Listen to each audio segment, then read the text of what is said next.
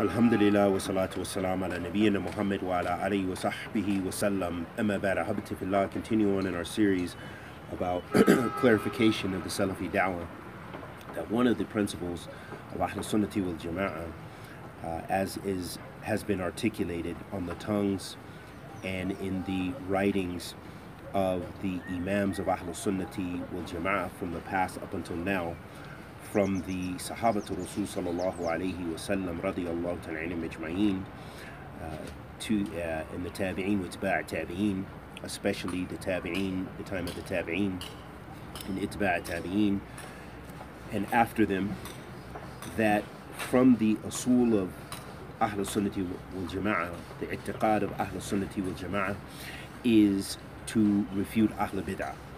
And this is a thing which is misunderstood in this day and age, as many of the people, the general Muslims, do not understand refutation, do not want any part of refutation. And when you talk to the average Muslim in many places around the world, they'll just say, I'm Muslim, so-and-so's Muslim, he's Shia, I'm Sunni. There's no difference. There's no difference in Aqidah. We're just Muslim.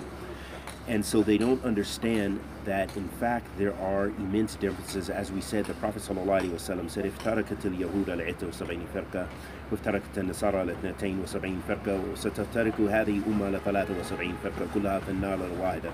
That the shahid being that the Messenger of Allah ﷺ said that there would be 73 Muslim sects, and all of them in the fire except one, along with these other groups that deviated.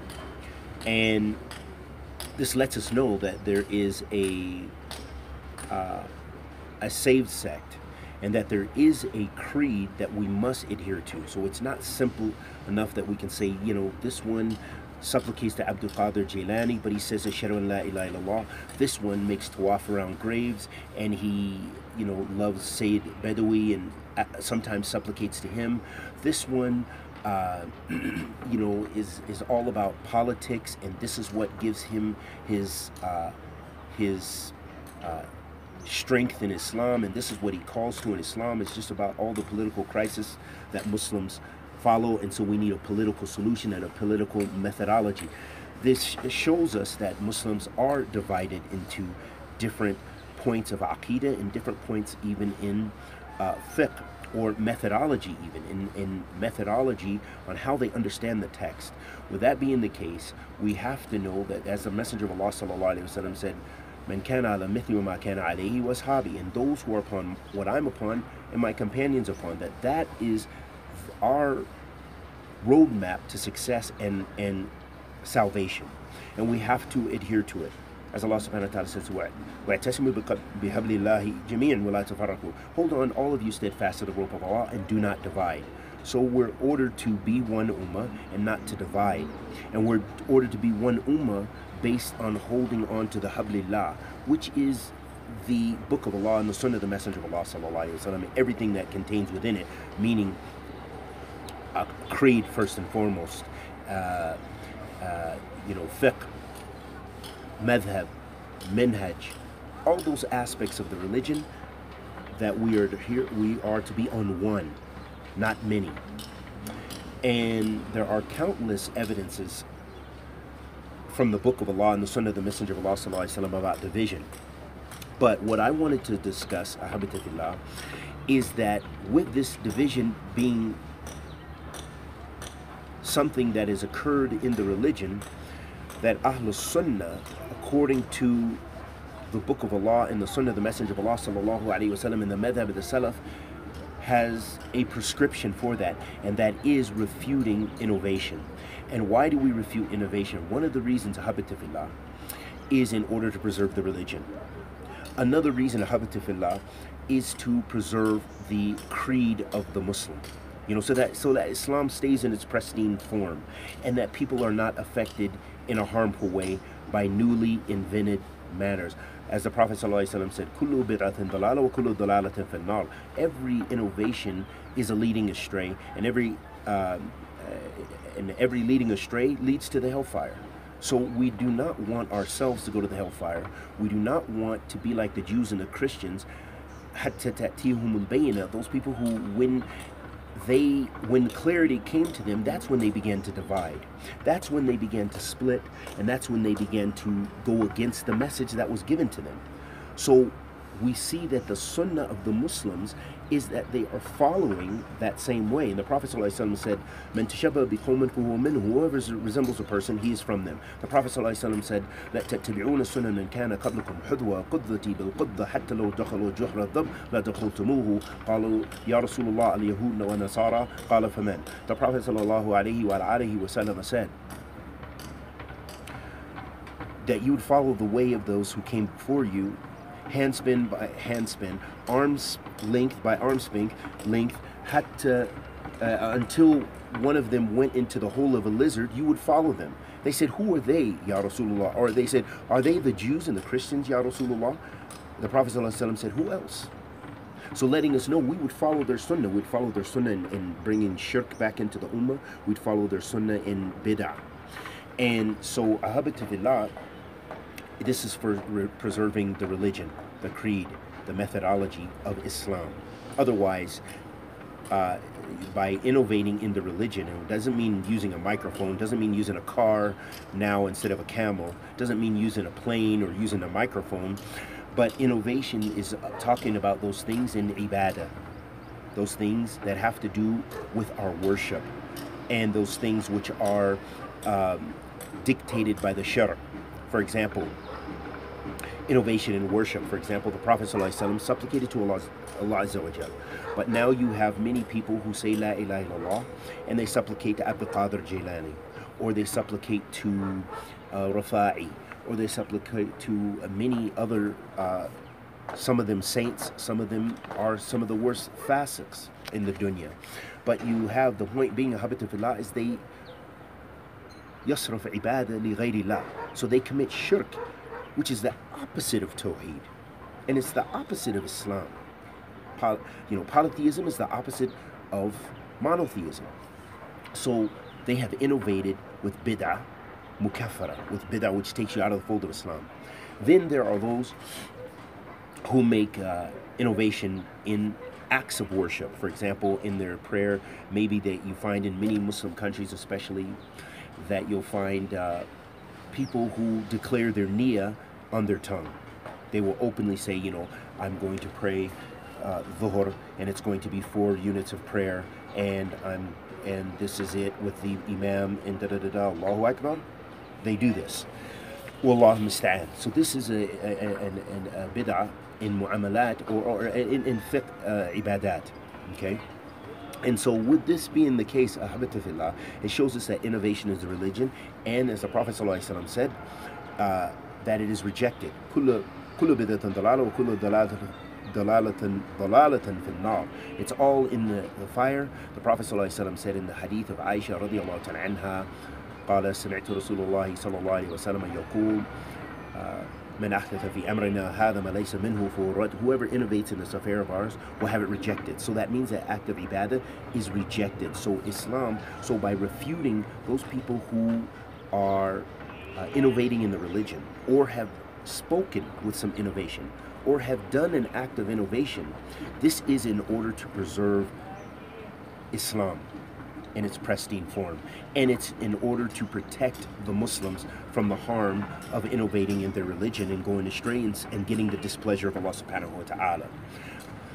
So there are so many ahkam with regards to Ahl Bid'ah, but I wanted to mention just this very important point that the people do not seem to understand. For example, in the past I've made some videos about just a few people that I don't spend my time on those issues really talking about individuals, but sometimes when it seemed that it was necessary, then I felt there was a maslaha. So I spoke about Imran Hussein and Yasir Qadi and Nu'man Ali Khan. Those are about the few main people that are known that I have spoken about, because things were either sent to me, and the mistakes were very open and they were very necessary to refute, because these people have a great status in the especially English-speaking world.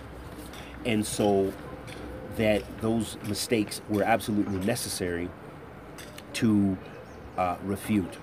And so when we refute someone, although in the cases that I mentioned, I did mention that they are mubtadi'ah, that in my view, that they're mubtadi'ah because they have a whole methodology, like a whole package that they are innovating. It's not just like a slip of the tongue. It's not just one mistake, but they have openly declared their methodology of understanding the Book of Allah and the Sunnah of the Messenger of Allah sallallahu alaihi wasallam, with big issues, sometimes dealing with creed, sometimes dealing with methodology. And so with that being the case, ahabati fillah, this is something necessary from the religion. And a point that I want to make, and this is more addressing Salafis, is that when a scholar speaks about someone, that does not necessitate that they're an innovator, because no one, as Imam Malik said, he said, rahimahullah ta'ala, he said, kullu rad wa yurad illa sahiba hadha qabr, or kama qal. Imam Malik said, what means, rahimahullah ta'ala, that everyone can have their, everyone refutes and can be refuted. Or in another riwayah, everyone can have their statements rejected or taken, except the inhabitant of that grave, meaning that even the Sahaba, radiyallahu ta'ala anhum ajma'in, they had ijtihadat that wasn't always correct, but they were rewarded with 2 rewards if they got it correct, and 1 reward if they were mistaken. And that does not necessitate, because someone does a mistake, that they're an innovator, or that someone even falls into an innovation, that they're necessarily an innovator. So all of these things have certain rulings and ahkam and details which we must have knowledge about before we begin to speak about and declare everyone an innovator. And a last thing I wanted to mention, as some of the many of the youth now, because of certain scholars and they're falling out with other scholars, have come up with their ijtihadat and with principles. For example, one of the principles that they say is they actually believe that they can force you to take their view, and this is incorrect. And this is actually an innovation that they have fallen into. And Shaykh al-Islam ibn Taymiyyah has spoken about this, and so many before the Salaf have spoken about these principles, that you cannot force people. Two people are going to always agree. Listen to this statement of Imam Dhahabi with regards to the science of Jarh wa Ta'dil. Now we're talking about the science of Jarh wa Ta'dil. This is talking about the ruwat of hadith. So also this applies to speaking about someone who makes a mistake. Although these are different sciences, and we have to acknowledge that, as well as our ulama like Imam Fawzan, Imam Abdul Muhsin al-Abbad, wa ghayrihim, clarify for us. So Imam al-Dhahabi says, we neither claim that the Imams of Jarh wa Ta'dil are infallible or free from making occasional mistakes, nor that they are free from speaking with harshness with people they have enmity and antagonism with. For it is known that much speech of the contemporaries about each other within disputes is not to be taken into consideration. Look at this. This is all the more the case when a man who a scholar disputes with has been deemed as credible by a group of scholars who are fair in their speech. Look at that, is high powered.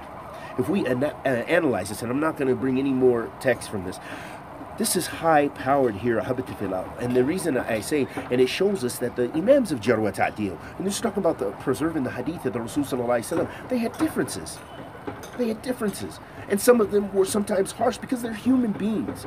And because, as Sheikh Farqos, and this is taken from Sheikh Farqos, one of our ulama of Ahlul Sunnah in Jazair, in his statement about Jarh wa Ta'dil being an issue of ijtihad. It's an issue of ijtihad. So when you try to force people, that's Jarh wa Ta'dil. So what about Naqd Mukhalif? What about speaking about a particular individual who has nothing to do with Jarh wa Ta'dil, because Jarh wa Ta'dil is talking about the science of the ruwa, of the science of hadith. Here we're talking about, for example, you see a difference. For example, we have many scholars now from Ahlul Sunnah that are differing. And there are unfortunately certain groups of the ulama And I say groups because they seem to have muwafaqa on certain principles, and they are attacking many of their brothers from Ahl Sunnah, from Kuwait, from Yemen, from, it doesn't matter, around the world, to Jordan. Jordan, I think, has been written off completely. And this is a very shameful thing, which is causing division between Ahl Sunnah and confusion amongst the youth. Marriage is even split, and I bear witness to that we've seen this. SubhanAllah, yesterday I was on the bus and I met a Salafi here in Ethiopia. We just happened, he knew English and he helped me.